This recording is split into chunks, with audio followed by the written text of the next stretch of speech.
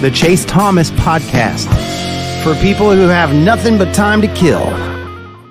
I'm cautiously optimistic. Like, everyone's talking about the schedule this year with Florida. I think Graham Mertz is going to have a really good season. I think Eugene Wilson III is a really, really good player. I think he's going to have a breakout year if he can stay healthy. I think Montrell will be one of the better backs in the SEC, and not having to split time with ETN, I think we'll be fine. I think people are really overlooking them because of the schedule. Like, I would pick them right now against Miami at home to start the year. I think Miami's going to be a sexy pick. I'm like, I'll believe it when I see it. Like, it's just really hard to win in the swamp, and Mario Cristobal in a big game out of the gate. Like, let me see it. I wouldn't be surprised if they won, but let's just see it. Yeah. But there's a strong chance Florida is undefeated going into Knoxville, and I'm going to just not be well all week long. And I think people are overthinking Florida a little bit. I think people are like 3-9. I understand the Vegas win total. Yeah. Are you talking yourself into Florida? Because I think 7-5 is actually more realistic to me than a 3-9 type year. No, I think so. I think there is a weird split happening right now. And this is just anecdotal. I think there's the 3-9 crowd. I think that crowd tends to be a little bit more national than Florida fans, but I think there are Florida fans who are like, no, like, this is not working. We should have made a change already. We're doomed. I think there's another group of Florida fans that are maybe even a little bit more optimistic than you are, that are maybe thinking like, we're not going to go to the SEC title game. We're not going to beat Georgia, but like, we can win 8 games in the regular season. We can maybe push for 9. Like, I think they look at the schedule and they say like, we should beat Kentucky. We should beat Ole Miss. Like, whether or not these things are true, they look at last year and they say, you know, Florida State almost with a total like shell of a team, Florida nearly beat Florida State last year. So why can't we do it this year now that Florida State's lost all this talent? I think there is a different path where they sort of say, okay, 9-3 is on the table. The middle path that you're identifying is the one that I don't think anybody knows what to do with, because if Billy Napier wins 8 or 9 games with this schedule, I think he's fine. I think he's totally fine. If he loses 9 games with this schedule, I think he's done. Like, I think we're just that's not going to work. Yeah. If you go 5-7, if anywhere between 5-7 and 7-5, I think you get into that weird, well, who did you beat and how did you beat them? Because the problem with the schedule to me is not necessarily the difficulty of it, because last year was pretty similar in that regard. It's the order of it. You are right that Florida could be undefeated entering the Tennessee game. Florida could, because the Tennessee game is weird, leave Knoxville 6-0. Yeah. And then they could drop every other game on the schedule after that. And that's, I think, what kills you, is that sense that there is no momentum, and that I think weirdly you're better off going from getting to 6-6 from, well, we started the year 2-4, but we closed strong. Then we started the year 5-1, and then we collapsed down the stretch. And that's, I think, the problem that they have from a scheduling standpoint. It's just the messaging is going to be weird. That's what helped Shane Beamer so much, was Beamer beating Tennessee and Clemson back to back to close the year, even though the year was awful. Yes. And they just had his great year, and then it's bottom time. Like, it was just such a great, the vibes have never been higher in Columbia. Yes. And that wasn't real. That was a little blip in the radar. And it was all right. Like, I actually think they're going to be pretty bad this year. I think they're going to be like 3-9. I think they're going to adjust. I think they're going to have to adjust in a very real way. I mean, I think most. What do Florida fans want, though? Do they want this all to work out with Napier and everything else, or are they ready to move on? I think, if I were to guess, I think 80 to 90% want him to work, because I don't think there is a clear, well, we'll just go get this person. Not Jed Fish?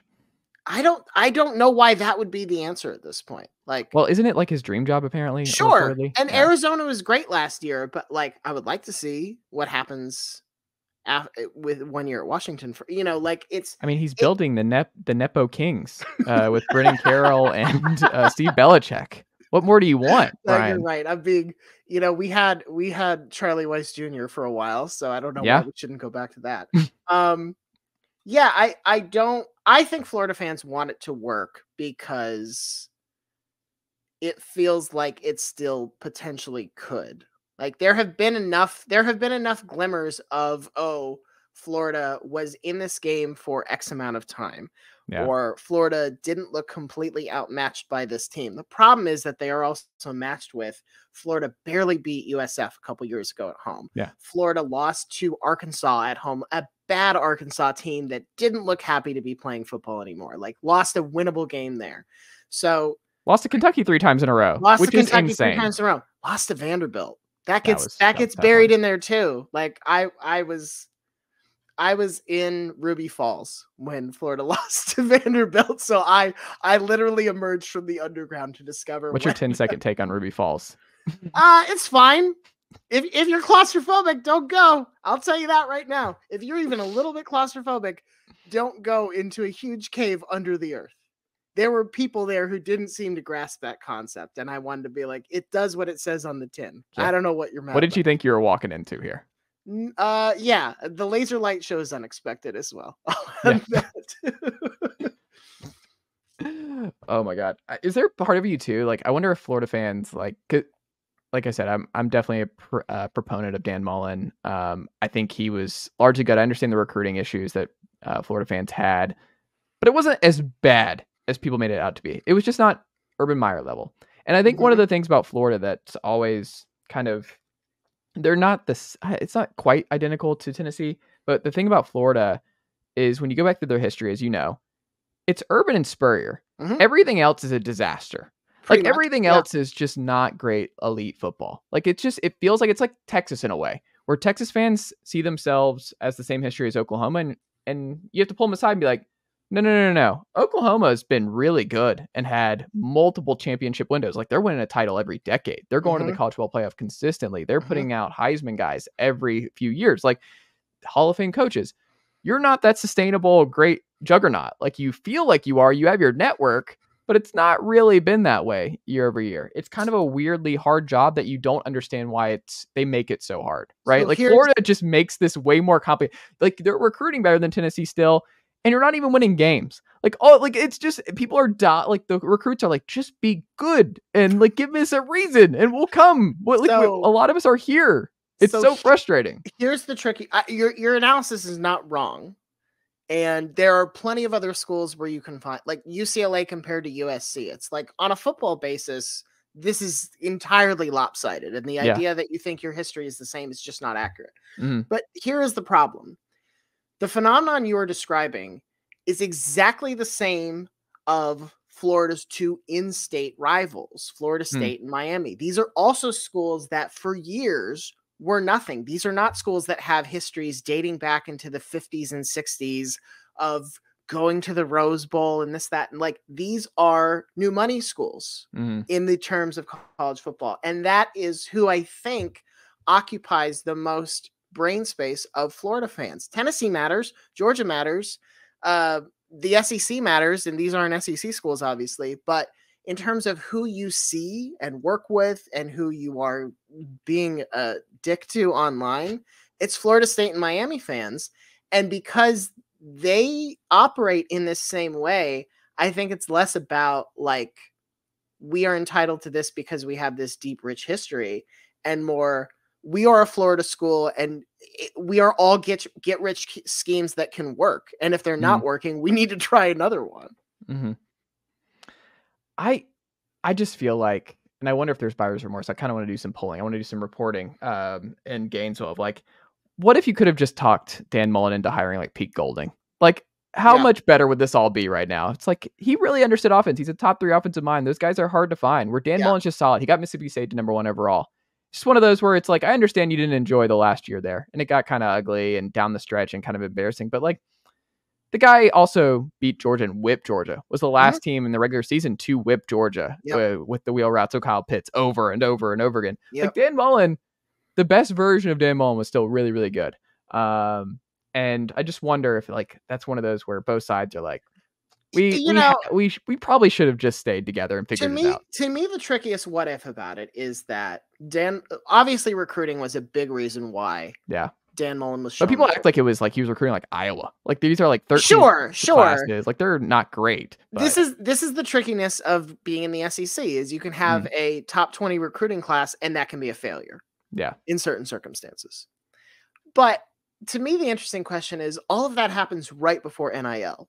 Yeah. How much does it change how Florida can operate if they're like, look, we don't need you to go into mom's kitchen and tell her how good this roast is. We just need you to point them in the direction of the money. Yeah. The legal and above board money at this point. Like that's I think the interesting what if. The other thing that like I try to remember, because I think this is true of every college football fan base who's mad about their station. This is true of Spurrier. This is true of Meyer. Your best years always correlate with your competition having down stretches. Mm-hmm.